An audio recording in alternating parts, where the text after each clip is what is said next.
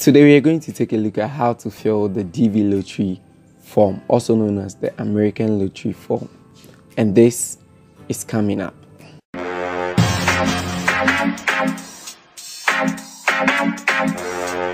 Hello everybody and welcome to this channel once again. Thanks so much for clicking on this video.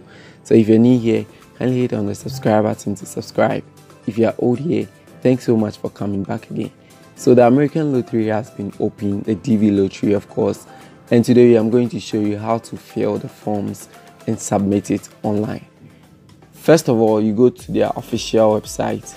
I'll put the link in the description so you can check it over there. That is dvlottery.state.government. This is the official website, or this is the official URL that you are going to use. First of all, over here we have the DV 2020 instructions. I would plead with you that you take your time to read the instructions, all of them, and then you check the photo examples over here. I have downloaded the PDF, so I'll put that also in the description if you want to read the PDF. Now, if you registered for 2019 DV lottery, here this is how you check your results. So you can come to check status over here, and then if you are registering for 2020, this is where you come. So you come to the begin entry. Mind you, you can do this yourself. You don't need any third person to do this for you because the forms is very easy to fill. So when you click on the begin entry, you enter this particular code over here, and it is in caps, so you always have to make sure your caps lock is on, and then you type very correctly. If you can't see it, you just have to use the change the captcha code over here. If you click on it, it is going to give you another set of code, and then you click on submit when you are done. Now this is the form that you are going to fill. Mind you, you can fill in caps lock or you can fill anyhow you want it, because it is just going to give you the standard size that you can fill with. So first you're going to input your name, that is all your names, if you have a middle name or any of them. So I'm going to use a different name at all because I've already filled mine. So first I'm going to enter the last name, that is Boateng, and then you come over here and you enter your first name, that is, this is what I'm using for today. If you have a middle name, you are going to input it over here, but then if you don't have, you're just going to take no middle name, that is it. All right, so here in this case we have no middle name, so let's take over here, and then you go ahead and pick your gender. I think that is self-explanatory. Now the date of birth, when starting with a month, they are not requiring that you type your month as in January or February. If it is January, you're just going to type 01 February 02. You don't have to type the whole of the month. So here I'm going to use January, and then the day, it is not Monday, Tuesday, Wednesday. You're just going to input the number also. So let's say 20th, 30th, so I'm going to use 20th for this one, and that is 20. And then the year you type in figures also, that is numbers. So I'm going to use 1996 for this particular person. Now you move ahead to the city where you were born. Most people actually don't know where they were born. So if you don't know where you were born, you just take the birth city unknown. But for this particular tutorial, we're going to use Kumasi for the person, that is the city where you were born. Okay, so we move ahead now to the country where you were born. It is different from the country you are living in now, so you choose the country where you were born, and in this case we are going to use Ghana. The country of eligibility for the DV program is the same as the country you were born in. That is, if you were born in Ghana and currently you are living in, let's say, Nigeria, and you are applying for this particular program, you are going to use Ghana as your country of eligibility. So here they are asking you, are you claiming eligibility based on the country where you were born? So if you are born in Ghana and currently, let's say, you are living in Togo, you can just maintain Ghana as your country of eligibility. That is because some countries, example Nigeria, is not among the countries of eligibility for the DV lottery. So you can choose yes over here, and then you are good to go. The entrance photo. This is the part that so many people have problems with, and I took my time to make a video on how to crop your picture perfectly for this particular program. So I'll put the link in the description and on the YouTube card over there, so you can check that also. I'll entreat you go and take a look at that video before you come to crop your picture for this particular DV lottery, because it is very necessary. Anything aside what they request, it is not going to be accepted. So over here I've already done the cropping and everything, so I'm going to choose new photo and I'll go to the desktop over there, and I'm using this particular sample. This is a picture I got from Google. I have no idea who this picture belongs to, but I'm just using it for educational purposes. So you click open, and then this particular picture loads. So you move ahead. Now the mailing address in care of over here simply means that you are not having a mailbox and you are providing another mailbox of somebody, so you are going to bring that person's name first. So in care of, as you can see over here, when I was filling I used the Roman Catholic Church back at my place.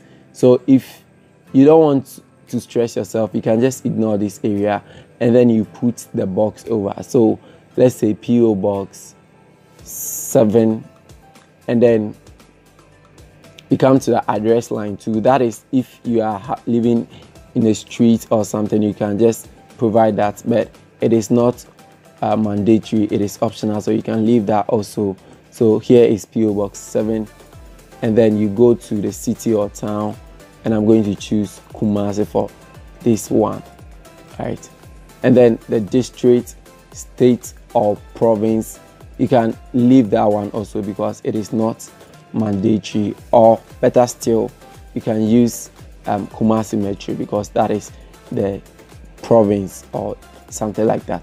So here I'm going to leave it. Now back to the postal code. The postal code is let's say your zip code. Those people living in Europe or the Western world has the zip code, but here in Ghana we don't have a zip code, so you can use the country code, that is +233, but you are going to ignore the +233, or better still, you can just leave it and move on and choose no postal or zip code. So we choose no postal or zip code, and then you select your country, and here we are using Ghana. Now you move ahead and you choose where you live today. So like I was explaining about the country of eligibility, if you are born in Ghana but you are living in Togo, you are going to choose Ghana for your country where you were born, but where you live today you are going to choose Togo. So let's assume this person was born in Ghana and still living in Ghana, so we choose Ghana for the person. Your phone number is not mandatory, it is optional, so you can just leave that one also. Now to your email, you provide a valid email address. In this case I'm going to provide any email at all because this is not something, so let's say kingsleyboatin@gmail.com, and then you confirm your email address. Now we move to the next section of the form, that is your educational background, and the least you can have is a high school degree, right? And if you don't have a high school degree, you should have at least 2 years of working experience before you can apply for this DV lottery. So in this case I'm going to choose now over here, high school no degree means that you've completed some courses or some subjects in high school, but you did not complete, right? And then high school with a degree means that you graduated from high school. And then if you don't have high school, or let's say you didn't even complete primary, I'll suggest that you choose the vocational, but you have a working experience. You choose a vocational because that would be much more beneficial to you. And then some university courses with some university courses means that you are still in the process, but so it basically follows the same trend. So in this case, I'm going to choose some university courses for this particular person, and then we move on to the next one. So like I was saying, you must have a minimum of high school diploma reflecting the completion of all courses. That is a must that you should have before you can apply for this program. Now we move on to the next one. What is your current marital status? Over here, I'm married, and my spouse is not a citizen or US permanent, and then married and my spouse is a US citizen. So you just have to determine your marital status. In this case, you're going to use I'm married for this particular person. Now, if you are married, you are going to need to provide your spouse information over here. So assuming we choose married and my spouse is not a US citizen, you're going to choose that one, but you're going to provide every detail about your spouse, whether the male or the female. You're going to provide every detail about them. And then over here is number of children. So since we chose unmarried, definitely we're going to have a 0 children, so we put 0 over there. But then if you are married and you have children, or if you're not married but you have children, you're just going to put in the number of children that you have over here. Now, children might include biological children, legally adopted, and stepchildren, so you have to consider all those facts, and these particular infos are very, very much needed. You have to read them to make sure that you understand clearly before putting in any figure. So I beg, or I'll plead with you that you take your time to put in this information. Okay, so at this point you can just go over again and then you check if you left anything. And then I forgot that I left the country, state, or province of where you were born, or let's say the mailing address. Anything that you left in over here, that is the district or country or province or state, you can just add it. At this point, I'm going to take a different picture because I got to realize that the picture that we chose earlier does not have a white background. You see this one and then this one. So I'm going to choose the picture that I just edited with a white background, and then I'll upload that. So when everything is done, you can just go through the whole information again or the form again, and then you click on continue over here. Alright, so this is what you're going to have if you entered everything correctly. This is what you're going to have. So it will be just like a summary of all the information that you entered.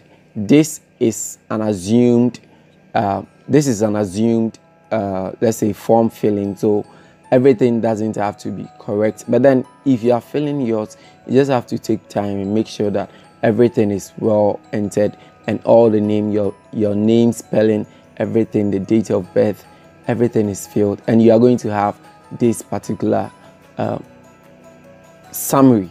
Now if you click on submit over here, you're going to have a particular page, but I don't want to submit this as it is just going to feed the database, or it is just going to send like a form that you're not going to use. So I'm going to show you a form of what I got. Now if you click on submit, you're going to receive a particular information, and I'll be displaying that on your screen right now. This is the form that you are going to actually have. It has a particular code on it. Please make sure you copy that particular code, or you print it out and keep it at a very safe place, because that is what you're going to use to go and take your visa, or in case you win, that is what you're going to use to check your status. And this is how it looks like. I'm just covering my picture over my code over there because it is very much important over there. So that is what you're going to have, and that is basically the steps you go through in filling all the forms. Please let me know in the comment section if you are having problems or anything, and then don't forget to like and subscribe to this channel if this was quite helpful to you. Thank you so much for watching this video, and I'll get back to you with another one. It's Innocent here. Bye.